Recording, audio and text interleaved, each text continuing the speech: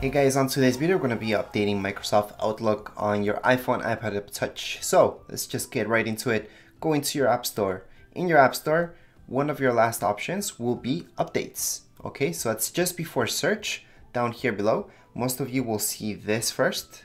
So just go here below, you guys will see updates. So just tap on there and then you guys will see Microsoft Outlook. From here you guys can update it. If you guys don't see the update there for some strange reason, just look for Microsoft Outlook right here. So just going to search, then Microsoft Outlook.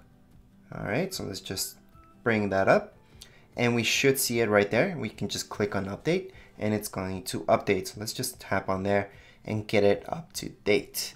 So let's say you guys don't see the update still and you guys know there's an update for it because there's some features that came with it.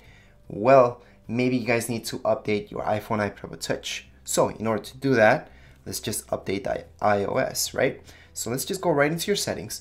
In your settings, scroll down where it says General. Under General, second option, Software Update. From here, if you guys have an update, you guys will see it. So right now, the current one is this one. However, if you guys are stuck, let's say you guys have an iPad 2, for example. You're stuck in iOS 9. There's no way to update it to iOS 12. Okay, that's just the way that they're made. Their hardware is only made up to go to a certain iOS and that's it. There's no way to update that. So if you guys are stuck there, your apps will just stop at a certain point updating, okay? Well, there's certain updates that are just made for your iOS, but other iOSs will have different updates, okay? So different features might only be available for iDevices that have iOS 12 and so on. So let's say you guys want to update your iOS now and you're really stuck.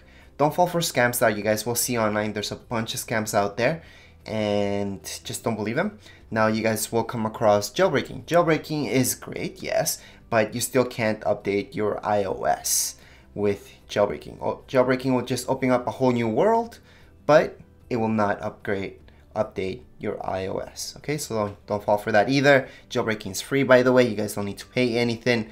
And any other software you see out there that tells you that you can update your iOS, it's all a scam usually, or they're just viruses. There's a bunch of fake stuff out there, so don't fall for that stuff. All right, guys, this is it for this video tutorial. If you guys have any questions, comments, you guys can write them down here below in the comments area. Don't forget to subscribe and rate. Thank you.